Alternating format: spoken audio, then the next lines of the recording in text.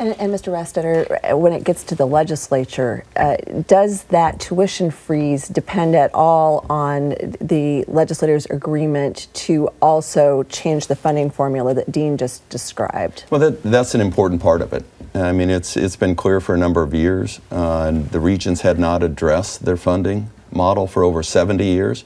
We think that was far too long.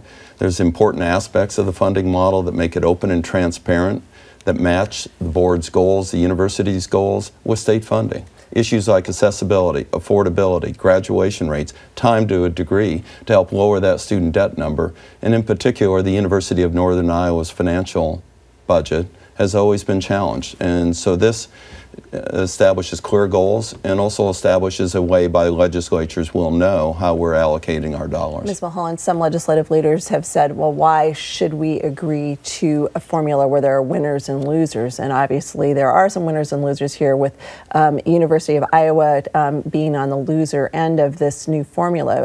Why should legislators, if they're reluctant to feel like they're not picking favorites?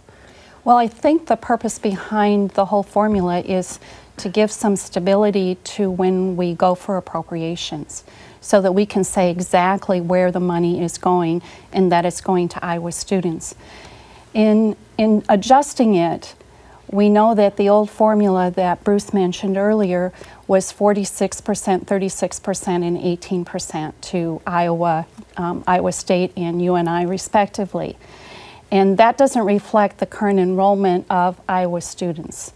And constitutionally, the Regents universities are to support Iowa residents first.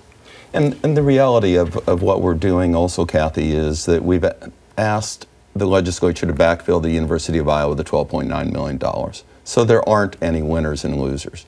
The reality is we have clear funding goals, and then we've also asked for that backfill. And we're confident that we will be successful at that.